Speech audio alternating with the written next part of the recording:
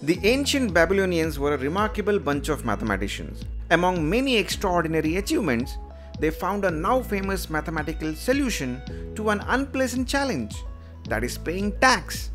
The particular problem for the ordinary working Babylonian was this: given a tax bill that has to be paid in crops, by how much should I increase the size of my field to pay it? This problem can be written down as a quadratic equation of the form ax squared plus bx plus c equal to 0, and it is solved with the help of this formula. Today, over 4,000 years later, millions of people have the quadratic formula etched into their mind thanks to the way mathematics is taught across the planet. Many former and current math students have painful memories of struggling to memorize the quadratic formula. A new way to solve quadratic equation has been overlooked for 4,000 years, and it is so simple that it eliminates the need of memorizing the formula. The new approach developed by mathematician Low is much easier and very intuitive. It doesn't require the formula to be memorized at all. An interesting question is why nobody has stumbled across and widely shared this method before. So ladies and gentlemen, without any further ado, let's see what exactly is this shortcut method to solve any quadratic equation.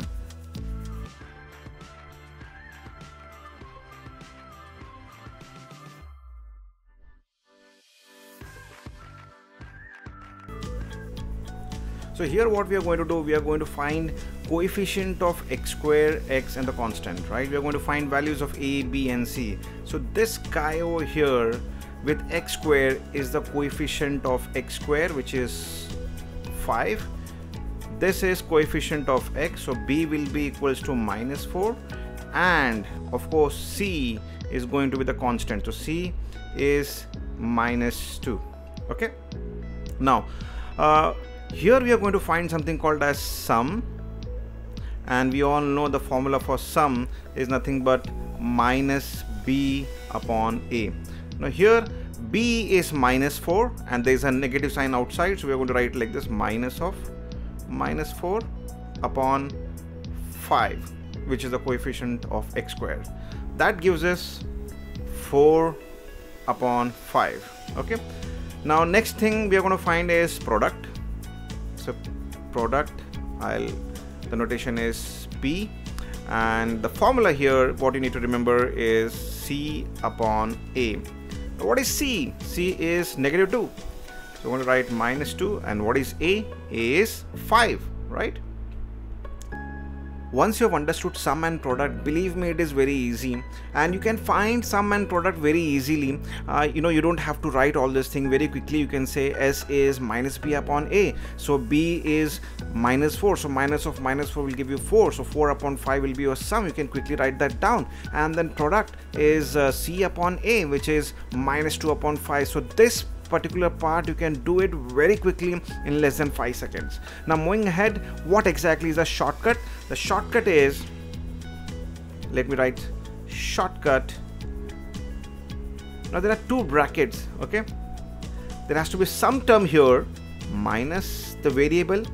In the second bracket, some term which has to be the same term plus x equals to something, right? Now what you need to remember is the signs in these two brackets will be opposite. Okay, so you can write plus first and then minus later on, your choice. Now what will come here, whatever term comes here, it is exactly same over here. So what should come here? Simple, look at the sum, this guy over here. You need to multiply whatever is the term here by half. Okay, now you can simply multiply or you can cancel out like this, which will give you 2, and then you will have 2 upon 5. Okay, so that means I need to write here 2 upon 5. So 2 upon 5 here, 2 upon 5 here. Now the problem is, what should I write here? Now you have to look at this term exactly as it is. You're going to write it here, so -2 upon 5, right? Now let's move ahead. Now what you need to understand is roots. These two are going to be the roots. You just need to find out value of x and substitute here. Okay, so we are going to find value of x and substitute here. So this will give you first root, and this second bracket will give you second root. Okay, so as of now I'm going to find what will be the value of x over here.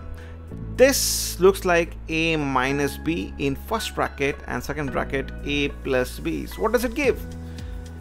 A square minus b square, am I right? So that will be 2 upon 5 the whole square in first bracket, okay, and then x square, and this term will remain as it is. I hope you're understanding this.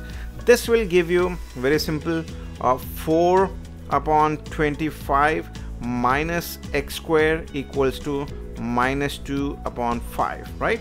Now what we are going to do, we are going to take this minus x square term that side and minus 2 upon 5 on this side, okay? So just let's do that. So what do we get? 4 upon 25 plus 2 upon 5. When you get this term over here, this negative turns out to be positive, and this negative x square, when it goes on the other side, becomes positive x square. Now we need to make the denominator same, or we need to take the LCM. So how do I get 25 here? Simple. If I multiply by 5, then you'll have to multiply the numerator as well, right? So we get 4 upon 25 plus 10 upon 25 equals to x square. Now you can see the denominator is same. 14 upon 25 equals to x square, okay? So now we can take simple square root, okay? And I'm going to consider only positive values. So let me take x equals to square root of 14. It's not a perfect square, and the denominator 25 is a perfect square, so you'll get 5. This is the value of x. So I told you initially, once you have found out the value of x, the first bracket, if you substitute value of x here, you will get first root, and if you substitute value of x here, you'll get the second root. So let me just take this for your reference, okay? I need this for my reference, so let me take this. Okay, so let me take this for reference. Fine. So let me write down the roots then. So ladies and gentlemen, the roots are the brackets. The first bracket is 2 upon 5. Let me consider as plus minus x, simply because minus and plus, they are same. So these are the roots. So value of x is root of 14 upon 5. So let us take common denominator here. The common denominator is 5, right? And then here it comes 2 plus minus root of 14. There you have, ladies and gentlemen, these are the roots. No complex calculation. If you observe, these are just simple calculations, right? So let us take another example. Here the example is 5x square minus 4x minus 3 equal to 0. I have just changed the coefficient over here. You can change any coefficient. It can be any equation, you can solve it. Now these kind of shortcuts are used in competitive exams. It may not be useful for your theory exams, because this method is not there in your textbooks. But yes, you can use it for competitive exams. So let us quickly find out what is value of a. So value of a is going to be 5. Value of b is going to be minus 4. Value of c is going to be minus 3, right? Now let's quickly find sum. Sum is minus of minus 4, which will give you 4 upon a is 5, okay? Product is c, and c is minus 3. So minus 3 upon a is 5, right? Now what is the shortcut? The shortcut is first term minus x and this first term plus x, right? Equal to something. Now the first term, how do you find the first term? You have to multiply this by half, right? You have to multiply the sum by half. So let us cancel out this thing. 2 2s are 4. So what you get is 2 upon 5. So let us quickly substitute here. 2 upon 5, 2 upon 5. And what do we write here? Simple. Whatever is your product. The product is minus 3 upon 5. So let me write minus 3 upon 5 over here, right? Now we can quickly solve this thing. This looks like a minus b, a plus b. So this will be 2 upon 5 the whole square minus x square equals to minus 3 upon 5. That gives us 4 upon 25 minus x square equals to minus 3 upon 5. So let us quickly transpose the term. Minus x will go on that side, minus 3 upon 5 this side. So 4 upon 25 plus 3 upon 5 equals to x squared. Taking LCM, what do I need to multiply here to get 25? That's it, 5. So multiply the numerator as well. So you get x square equals to, the denominator becomes common 25. So let me just take it up. So we get here is 4 plus 15. So therefore x square would be 19 upon 25. Just take positive square root very quickly. So we have here x equals to root of 19. 19 is not a perfect square and 25 is a perfect square. The square root is 5, right? So we just need to substitute value of x here, right? So 2 upon 5, the roots are, I'll just write roots are 2 upon 5 plus minus x, right? If you see here 2 upon 5 minus x, 2 upon 5 plus, we can just simply write 2 upon 5 plus minus x. Okay, so we just substitute value of x from here, which is root of 19 upon 5. So the denominator is same here, so we can write common denominator 5, and we have to plus minus root of 19. So how quickly we have got the roots over here. So this makes your life very easy. Remember, this shortcut technique is to be used in your competitive examination theory.